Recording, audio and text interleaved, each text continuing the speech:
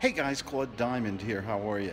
I was just listening to a Periscope on a live real estate deal, and the guy must have been on the phone with a lady negotiating on a Florida condo. Must have been about 17, 18 minutes. All the transparent bonding and rapport and all that stuff. And I got to tell you something. Get on the phone, qualify the prospect, ask questions, do a little stroking and nurturing, of course, but get off the phone. Don't stay on there for 18, 19, 20 or more minutes. You're just going to wear yourself out. You can't do this business having these long Q&As all day. Get the numbers, get the facts, submit an offer with a time frame, and get out. That's the way you do creative real estate.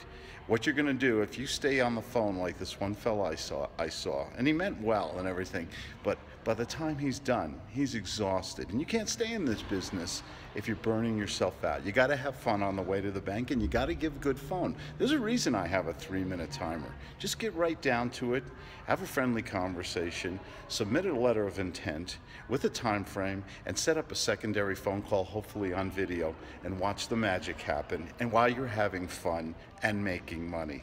But don't stay on long, boring phone calls all day. You'll knock yourself out. This is Claude Diamond with another gut sales tip.